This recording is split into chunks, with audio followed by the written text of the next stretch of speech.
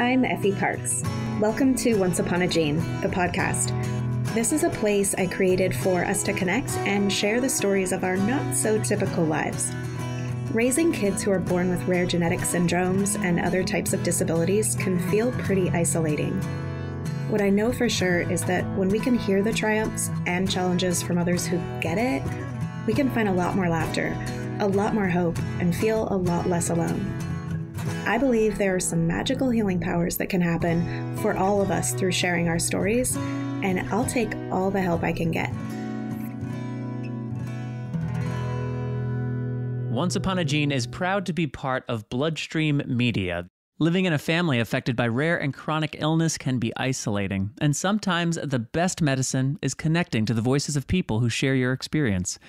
This is why Bloodstream Media produces podcasts, blogs, and other forms of content for patients, families, and clinicians impacted by rare and chronic diseases. Visit bloodstreammedia.com to learn more. Hello, friends. I'm Effie Parks. Once a month, I release this extra special episode in a series I call A Rare Collection. It features a few people from the rare disease community, each telling a true story with the same theme. I'm super excited to present the 15th episode in the storytelling series. I can't believe it. I've always been moved by storytelling, and I believe there is so much power in them for both the listener and the storyteller. I'm the luckiest podcaster ever in that this is what I get to do for fun, passion, and purpose. Today's episode features 3 rare mamas. The theme of the show for today is easier said than done. The storytellers have the utmost freedom to be creative and take the theme wherever their heart desires. Here's a story from Rare Mama Katie Stevens, Executive Director over at Team Telomere. Hi, my name is Katie Stevens. I'm a rare disease mom, advocate, and the Executive Director of Team Telomere. Today I want to tell you a story about what was easier said than done. It's back to school season, and it got me thinking about the education system and how it so often fails the most vulnerable children.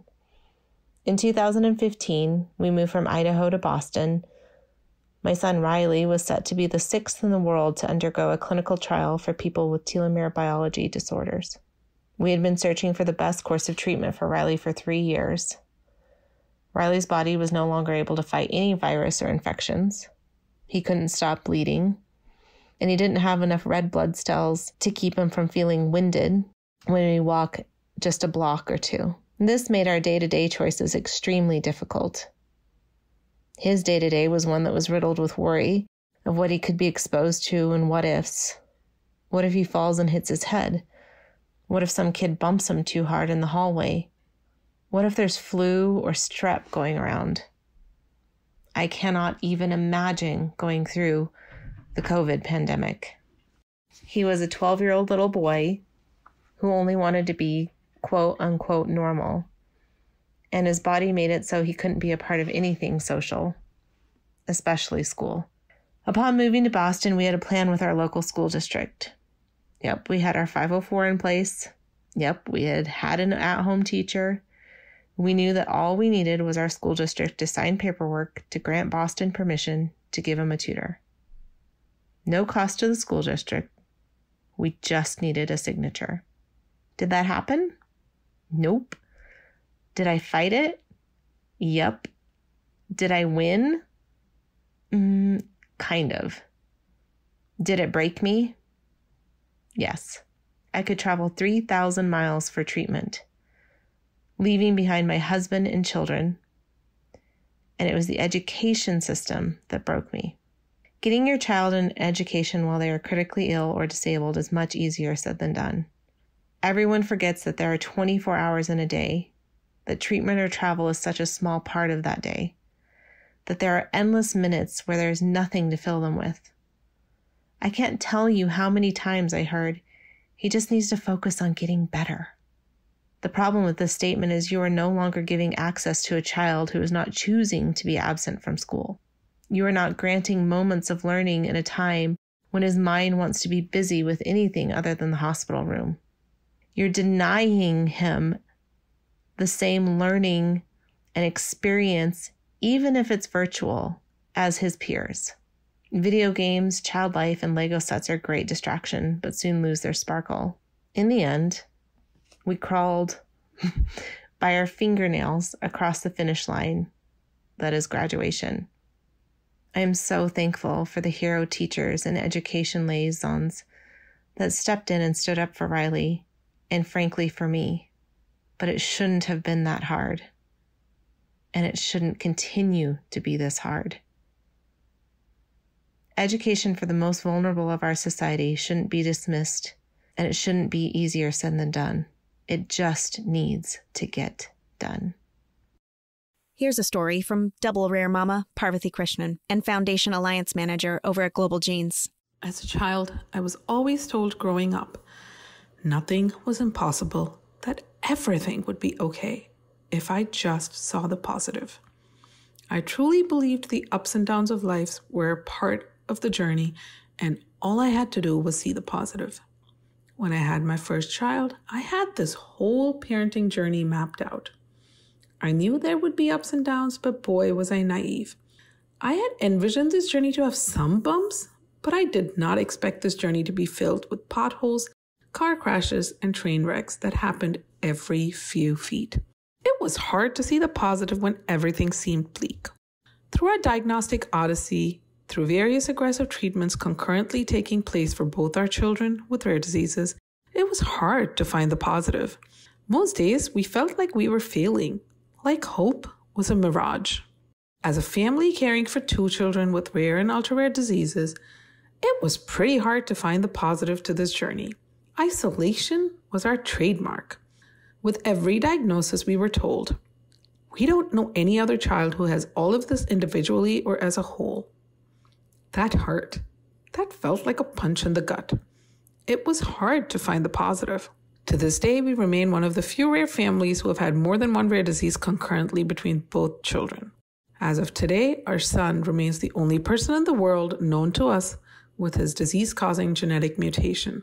While it has all felt impossible, it has all felt difficult to live through, our children have shown us resilience beyond what we've ever seen or learned.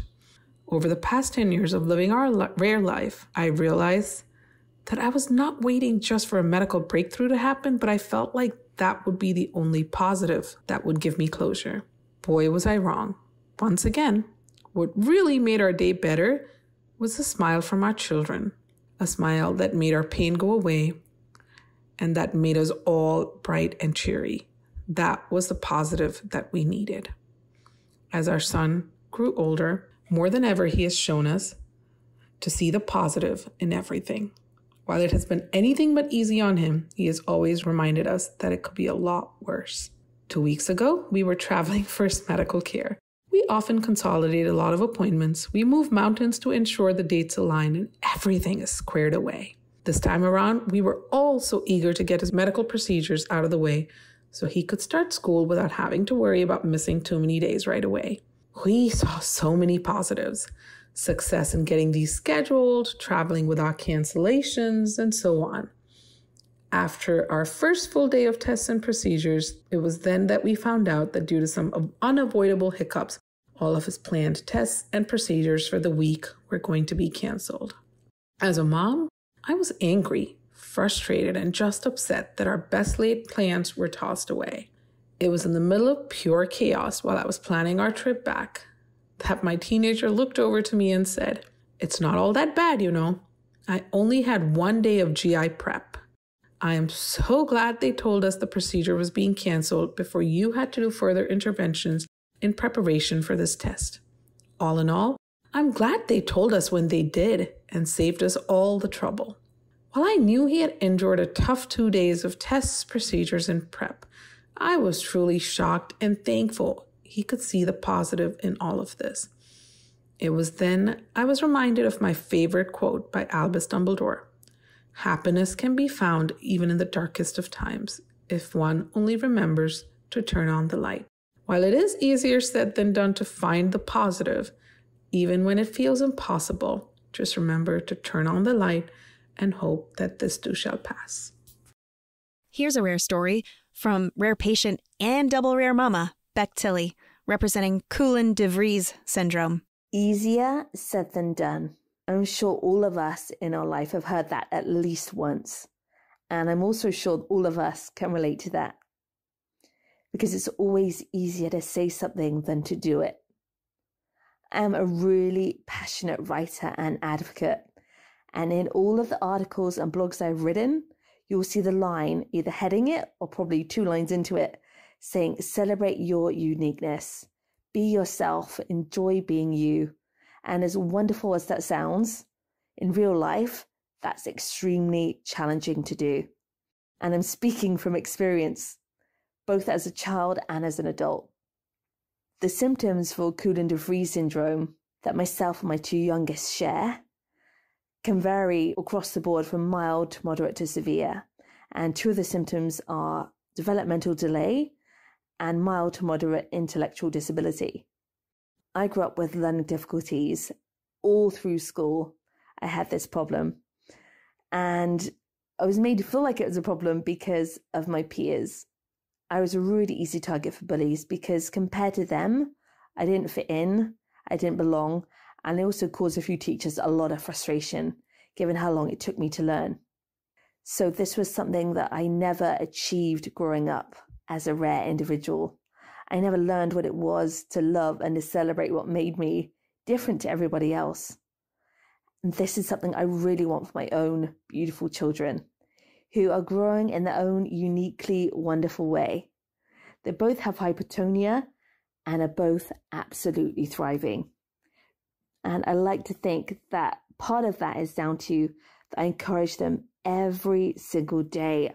I call out the good, the great, and the beautiful in who they are. Talk about their strength, their beauty, the fun that they are. Just everything I can think of that makes them beautiful, that makes them unique, I celebrate it. And most of all, their progress. I want them to know how strong they are. I want them to be empowered in who they are, even though it's not like everyone else, even for the reason they're not like everyone else, because that is their superpower. It's who they are. It's their own little light, letting it shine. As a kid, I did this, and the reception I got for it was shocking. And it's a reception I would never want for my own children. But at the same time, there is nothing I want more for them to belong, for them to feel confident and strong and secure in who they are. And for me to achieve that, I need to be the example to them, especially as a mama who shares the same syndrome as they do. I feel a responsibility to them to be that example of what it is to celebrate being unique. And I find doing that through being an advocate, through my own rare disease diagnosis, discovering that I'm genetically different to most people at the age of 37, I finally had a reason to embrace what makes me different and to no longer begrudge myself for not being normal like everyone else.